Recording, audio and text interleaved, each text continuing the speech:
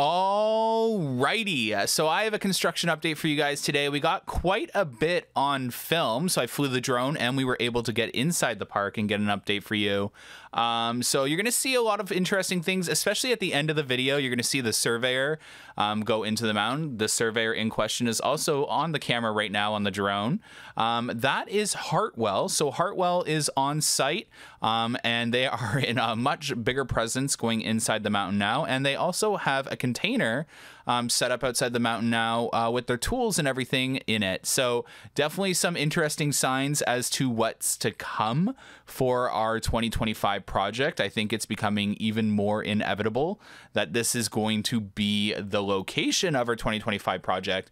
I wanted to let you guys know of a theory that I'm crafting. I think that it's still going to be a ruins themed, but I came up with this weird theory that what if this were to actually not take up International Showplace's tent and actually take up the arcade building in World Expo, and this ride be actually in World Expo instead of right next to Guardian. Now that is just a crazy theory. I haven't seen any concrete proof of that. I think that the renderings indicate that it's going to go in International Showplace, but that is just a second food of thought that I have been thinking about that I wanted to convey. So on top of that, you're going to see in today's update a point of key interest at Front Gate. So I want you guys to keep that in mind because I'm going to explain why that could be of importance. But on top of that, I'm going to show you guys the Front Gate reno and kind of make a little more sense now that I've seen somewhat of a layout in person at the park. So on the screen right now, you can see Hartwell's main office on site. There's conduit and some wiring. So that's obviously for a big project that's taking place. Like at Front Gate and for the 2025 coaster. From what's been explained to me, when you see this coaster go up, you're going to see an electrical room almost like the size of the station. So it's a big electrical room that's going to be needed for the station. So we won't miss that kind of construction project, and it'll be pretty obvious when they start building that. So I just wanted to explain that to you guys because I thought that was really cool. The amount of space they're going to need just for the electrical room for a launch coaster, especially a large B&M launch. So over here at Front Gate, you're going to see 5 queue lines built right now. You're going to see another 5 added on the other side, but here you have 5 queue lines leading towards Front Gate, a concrete pad where they'll most likely have those new security scanners, and then you'll walk over to the Front Gate area.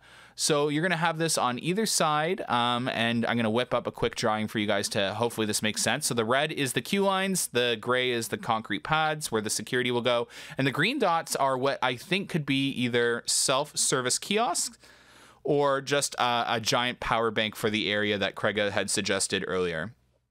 That 247 is a key point. So I want you guys to remember that because there's a potential that could indicate a turnaround for the wing coaster or some sort of other important thing in that area. It's a very key note in terms of surveying. So we now have a very ideal aspect of a key reference point for the Front Gate area. So whether that's for Front Gate or the wing coaster, only time will tell. On the screen right now, we have more surveying markings popping up over by Extreme Skyflyer, Front Gate, and the Front Gate area. So we'll have to figure out what these are for, but I think it's pretty obvious that Canada's Wonderland's got some major projects in the works surrounding Front Gate and the International Festival. Here you have more signs of the 2025 launch coaster and a different angle of what's going on here. So again, there's the shipping container, there's the diesel generator, and some more survey markings surrounding that area.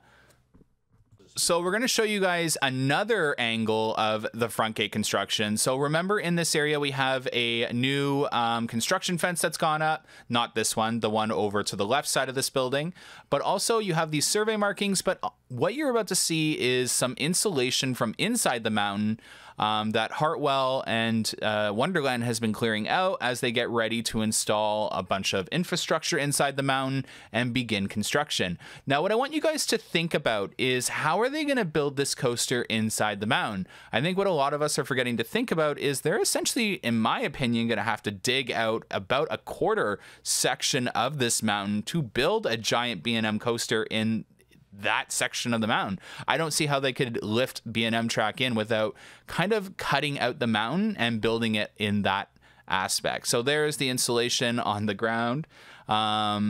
Trying to think if there was anything else to talk about in terms of the wing coaster. I know that Craiga, okay, you guys know how short Craiga is, right? The fence that he was filming over was really tall, and the footage you're about to see in a second is Craiga trying to film a surveyor, and I was trying to explain who to film, and he started filming some random person. You will see the surveyor in the shot, but Craiga, so right there, that's who I was telling Craiga to film, the guy dressed in black. And Craiga zooms in on a guy dressed in green and starts following him instead of the surveyor. Luckily, we know where this guy's walking. He's walking inside the mountain with that laser beam. So essentially what that laser beam surveyor does is he's going to put that down in a section, and it's going to scan. And any of those red and white surveying things that are placed, it's going to scan those and calculate a distance and some numbers about that area and upload it to an iPad for later use. So I just wanted to tell you guys what that's for. And I definitely wanted to show you guys this funny clip of Craiga thinking he's doing something useful, but not. Typical. But yeah, we're going to end the video off. Hopefully this was a cool construction update for you guys. The video is going to end with Jake, you know, Jake being Jake. But yeah, that's it for today. Hopefully you guys are having an amazing weekend. It's the start of the weekend. And catch you at the park. Bye.